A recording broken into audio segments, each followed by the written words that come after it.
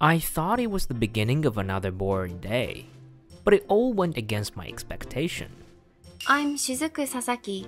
I'll be studying with you guys from today. Nice to meet you. A beautiful girl came to our class. She greeted us in a calm tone, but she was a blonde girl in a miniskirt. The boys in the class was all over her. Now, Shizuku-san, your seat will be that one by the window. Okay. You're so pretty. Do you have a boyfriend? Shizuku-san started walking towards the empty seats, which is a seat next to me. The boys were catcalling her all the way through, but Shizuku-san didn't even flinch. She's beautiful, but she doesn't look very friendly. That was my impression of her. But since she sat next to me, I thought I'd try to talk to her. I'm Ren Oshima, nice to meet you. Nice to meet you. She replied, but she didn't even look at me. I was right, she's very unfriendly. Hey Ren, don't talk to her. An introvert like you shouldn't be talking to a beauty like Shizuku-san. Yeah, see? Shizuku-san is angry that a peasant like you tried to talk to her. Oh, I see. That made so much sense. I'll just be nobody as usual then, I thought, and I never talked to Shizuku-san again that day. The next morning, I'm so sleepy because I was studying until late last night. Huh? That's Shizuku-san? I was walking to school when I saw Shizuku-san on the street near my house. Shizuku-san was looking around her with an anxious face. What is she doing there? Maybe she doesn't know the way to school. She came to our school the day before. It wasn't surprising if she didn't remember her way to school. I think I should try and help her, even if she didn't like me. I wasn't sure if any other students from our school would see her here and help her. I gathered up my courage and walked up to her. Morning, Shizuku-san. Morning. Are you lost? What? Oh, yeah. Shizuku-san looked surprised for a moment. She then blushed and looked away. Maybe she's embarrassed about the fact that she was lost. Do you want to come with me? You might not like the idea, but... Yeah, I guess I have no other choice. I guess she's one of those arrogant girls. I didn't want to make her mad, so I didn't say it aloud. I started walking in silence. Shizuku-san walked beside me. That being said, this is very awkward. A little passed since we started walking, but we didn't talk to each other at all. Is there anything that we can talk about? Do you think you'll get along with the classmates? Please tell me if you need any help. Thank you very much, but I'm fine without your help. Well, yeah. Shizuku-san became the popular girl from the day one, unlike me. Everyone was willing to help her if she was in trouble. We didn't talk much after that, and we eventually reached the gate of the school. That was when Shizuku-san murmured, We came to school together. We're in the same class, and I'm sitting next to him. No way! Huh? You hate me that much? Shizuku-san ran off with a red face, and I dropped my shoulders and disappeared. The next morning, she's lost again? When I was walking to school, I found Shizuku-san restlessly looking around her again. I guess I have no choice. I should walk to school with her again. Morning, Shizuku-san. Do you want to come with me again, if you don't mind? I'm feeling kinda lonely. If that's the case, I guess I have to. Let's go then. But wait, your bed hair is really horrible. Don't move. Huh? Shizuku-san took a hair wax out of her bag and started fixing my hair. I didn't know what to do. I can't concentrate in classes if a guy next to me had a hair like that. Oh, right, I see. But Shizuku-san is kinda cute. Shizuku-san was blushing as if she was embarrassed, but she was also very caring. She acts like she's unfriendly, but she's a good person. Hey, why are you laughing? Sorry, I thought you were cute. What? Shut up, let's go now. Yeah. The next morning, Shizuku-san was standing in the exact spot again. She still can't remember their way? I can't believe her, but I greeted her anyways. Shizuku-san casually started walking next to me. Ren, you're still amazing at studying. I heard that you're the top seed. That's great. They told me that you're going to Tokyo University. I don't think I can make it. Oh, that's not true. You are really smart too, Shizuku-san. If you want to go there, you should at least give it a shot. Do you think so? Yeah. Also, if you aimed for the highest ranking university, and if you wanted to change your goal to the lower one, it would be much easier than the other way around. I see. I didn't think that way. You're smart, Ren. Then, can you tutor me? I want to try my best and aim for Tokyo University. It's fine by me, but where at? At school? It's embarrassing to study at school. Tutor me at your house after school. At my house? I don't want you to come to my house because I don't want to show you my room. So that leaves your house. If that's okay, I'm coming to your house today after school. Oh, okay. I couldn't say no in the end because Shizuku-san was very enthusiastic about it. After school. And she is really here. I was still in shock, but I took her to my room. Oh, so this is your room. It's much cleaner than I expected. Don't look around, I'm kinda embarrassed. But this is the first time I've seen a boy's room. Really? I thought she was used to this. I thought, and it seems like she knew what I was thinking. Shizuku-san became grumpy and came up to me. Hey, you thought I was a player? No, I thought you were used to a situation like this just because you were very attractive. That's a poor excuse. You think so? Anyways, shall we start? Here, sit down, let's start. You're brushing me off. Oh well, I guess we should start studying. Shizuku-san sat on the floor and opened her textbook. I sighed in relief. I then sat across her and opened my study aid book. Just ask me if you don't get anything. Okay. We concentrated on studying after that. Occasionally, Shizuku-san asked me a question and I answered. An hour passed in a flash. Shall we take a break? Yeah, my legs are tired because I've been sitting all this time. Now... Watch out! Shizuku-san tried to stand up and failed. She was about to fall. I reached out to her and Shizuku-san fell on my top of me when I realized. Sorry, I pulled your hand too hard. Wait, huh?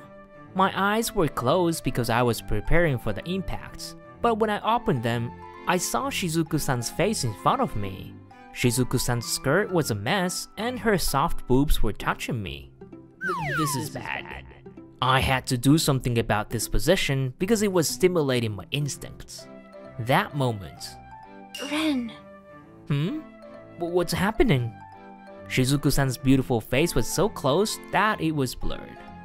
Her eyes were closed, and something soft had touched my lips. Why is Shizuku-san kissing me? Our lips parted while I was still in panic. What did you do? I kissed you. Right, but why? What do you mean, why? I saw a crush's face in front of me, so I kissed him. What? I shouted. She was acting as if nothing happened, but I couldn't believe her words. You have a crush on me? Why? You only came to our school a few days ago.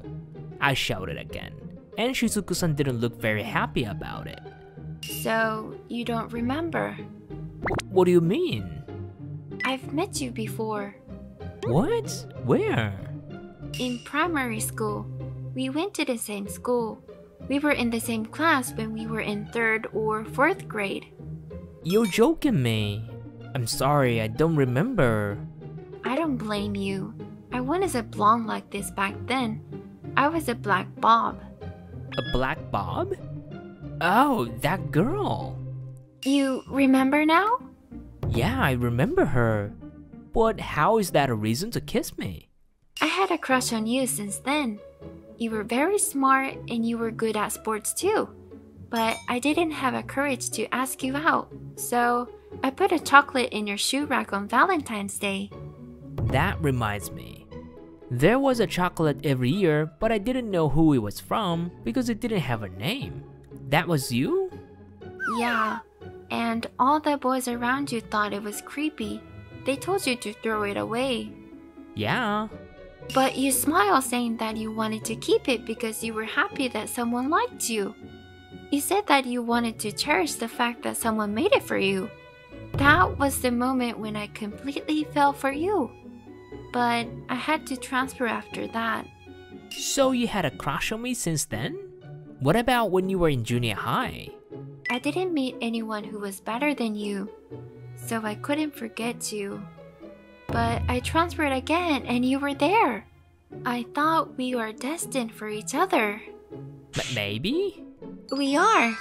Hey Ren, there aren't much devoted girls out there like me. So be my boyfriend. What? This all sounds like a dream.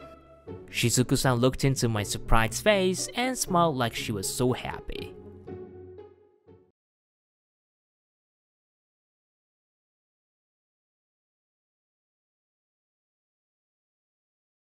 Hey, Ryota!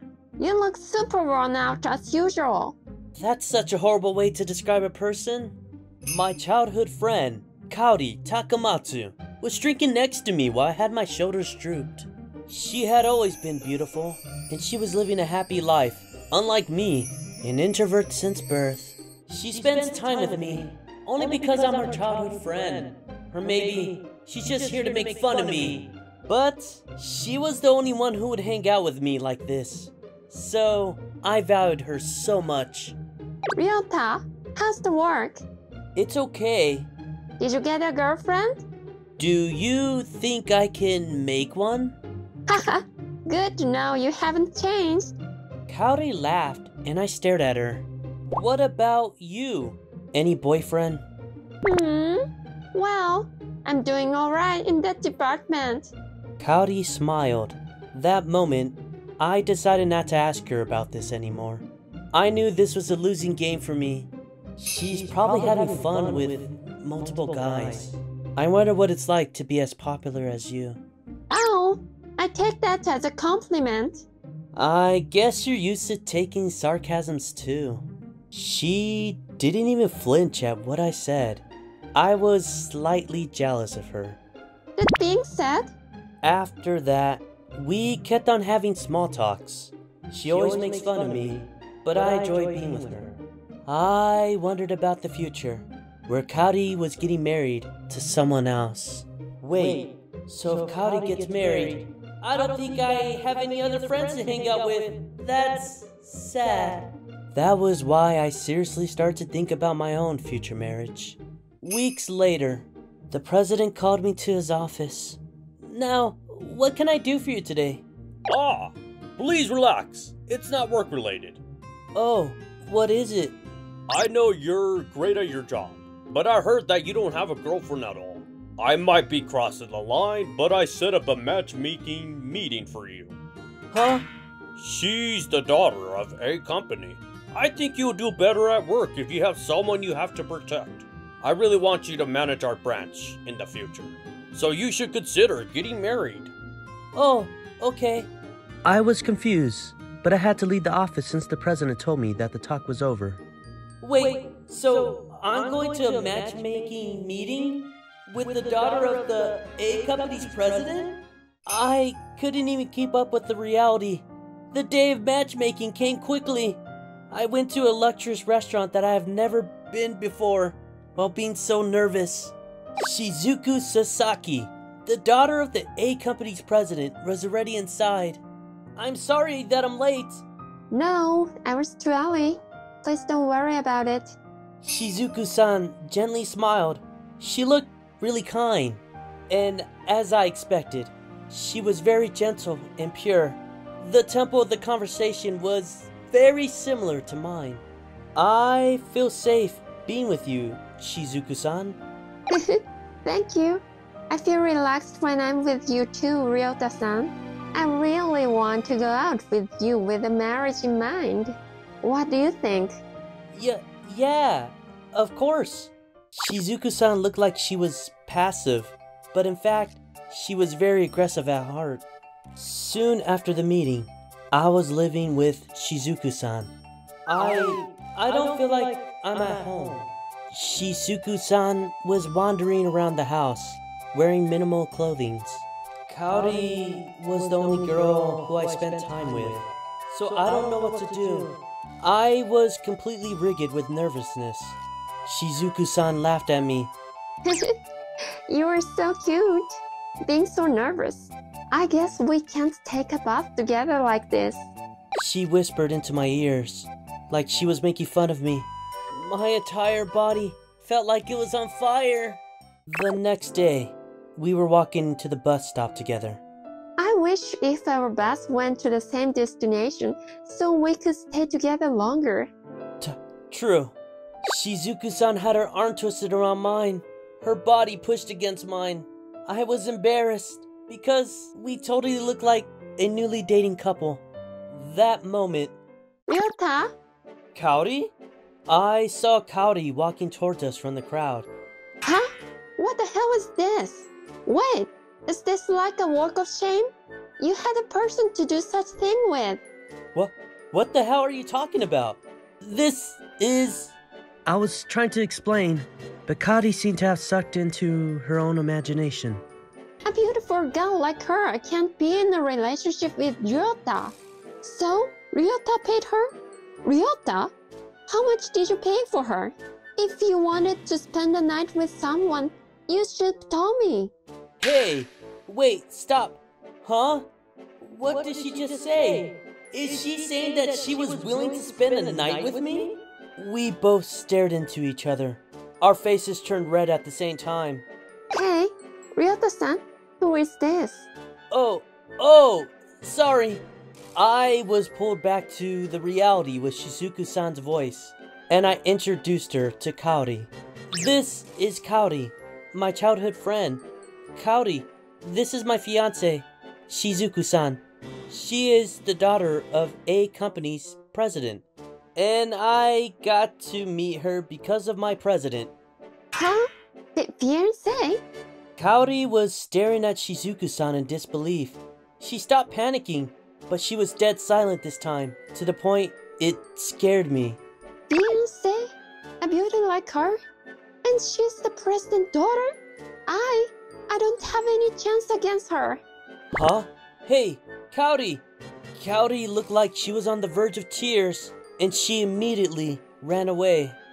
What the hell is wrong with her? She didn't even greet Shizuku-san. She's so rude. I thought so for a second, but Kaori's sad face was stuck inside my brain. Why did she make such a face? Why? Since then, I couldn't stop thinking about Kaori for some reason. I kept thinking about her, even when I was at home.